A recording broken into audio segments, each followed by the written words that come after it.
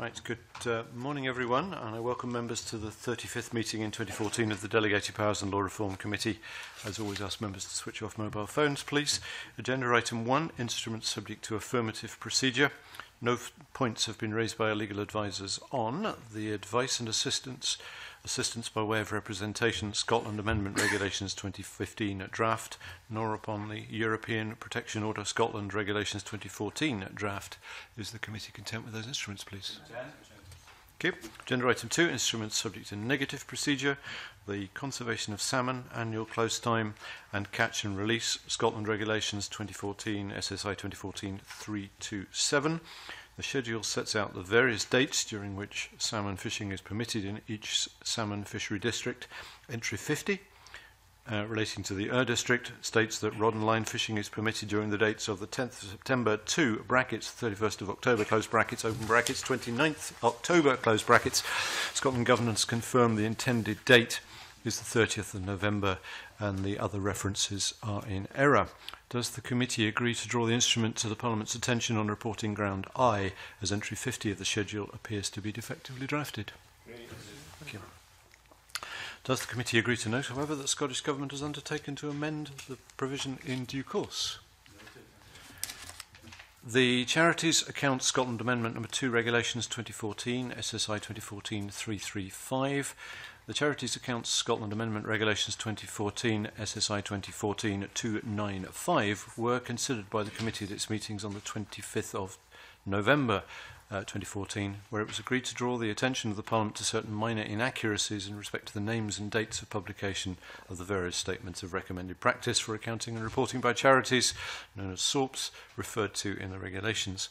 This instrument therefore revokes SSI 2014-295 and gives the correct names and dates of publication of the various SORPs. There has therefore been a failure to observe the requirements of Section 28.2 of the Interpretation and Legislative Reform Scotland Act 2010. The instrument will come into force on the 1st of January 2015, meaning the requirement to leave a minimum of 28 days, excluding recess dates, between laying and coming into force has not been complied with. The committee may, however, wish to find the breach acceptable in this instance because the Scottish Government is seeking to make corrections to satisfy the committee's report on the previous instrument. Does the committee therefore agree to draw the instrument to the Parliament's attention on reporting ground J, as there has been a breach of the 28-day rule? Agreed. Okay.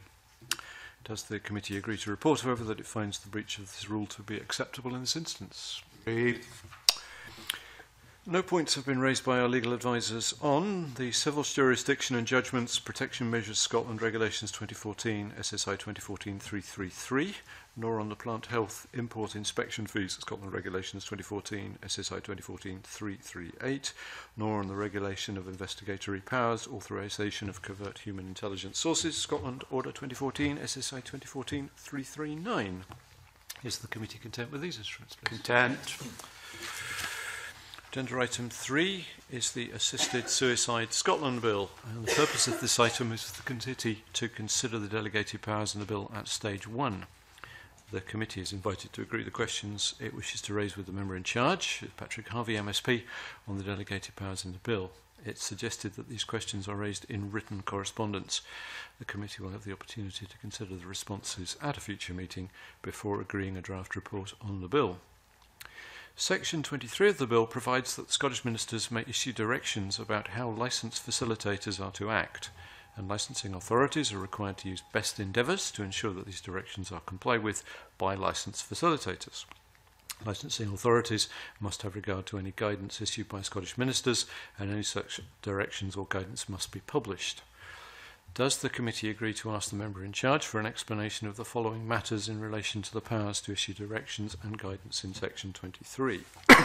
Firstly, how those powers will be used, or may be used, pardon me. Secondly, what matters the directions and guidance could cover, and why this would be appropriate rather than these matters being contained in regulations under Section 22. And lastly, why it is appropriate that licensing authorities should be required to use best endeavours to ensure that directions are complied with by licence facilitators. Stuart. I'm certainly content with the questions that are proposed, but I would suggest that we should ask a further couple of questions in relation to Section 23, Directions and Guidance for Facilitators and Licensing Authorities.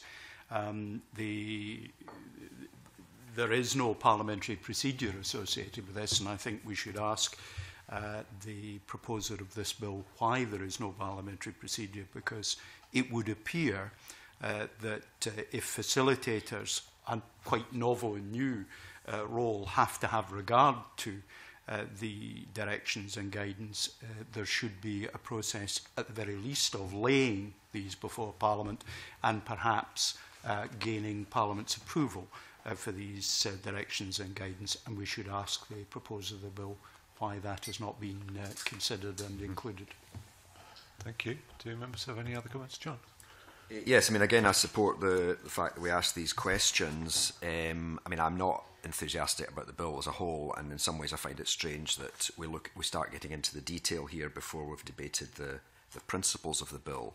However, be that as it may, yes, I'm concerned that directions and guidance could mean quite a lot, and you know, we have seen other controversial areas like, for example, abortion, where the practice over the years seems to have drifted away from what was originally intended.